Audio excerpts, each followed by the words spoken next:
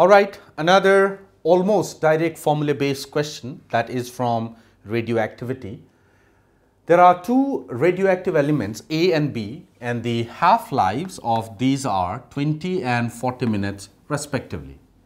And it says initially these samples have equal number of nuclei. After 80 minutes, that means that would be 4 times half-life of A and 2 times half-life of B. That means after 4 half-lives of A and after 2 half-lives of B, the ratio of decayed number of A and B nuclei will be. So here one point you have to be careful. The absence of mind may lead to the error, because here we have to see the decayed and not the remaining one. So let's say for the first, you see that after 4 half-lives, 1 by 16 would be remaining. So the decaying one would be 15 and not by 16. That's very simple. And for the second, after 2 half-lives, you see that 1/4 would be remaining. So the decayed one would be 3 and not by 4. So that straightway gives us option number 3 as the correct option.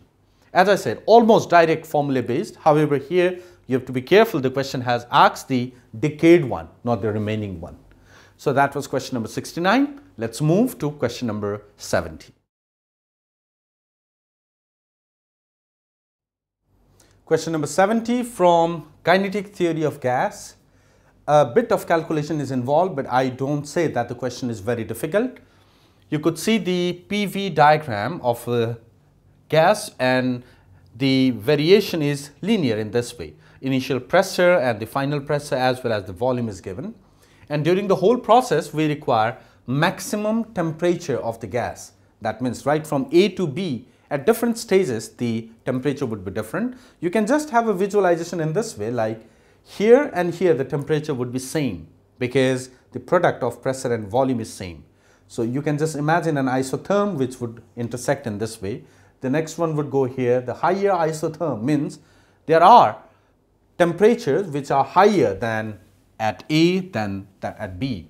So during that process, we require to calculate the maximum temperature. For that, let's be mathematical. The pressure would be Y equals to minus mx plus C. So that's minus P naught by V naught into V plus C, that would go to 3P naught. And this would give me nRT by V, where N is the number of moles, minus P naught by V naught into V plus 3P naught. So I get T is equal to 1 by NR into minus P naught by V naught V square plus 3P naught times V. Now you could easily see here that the temperature volume graph is a parabolic and a downward parabola.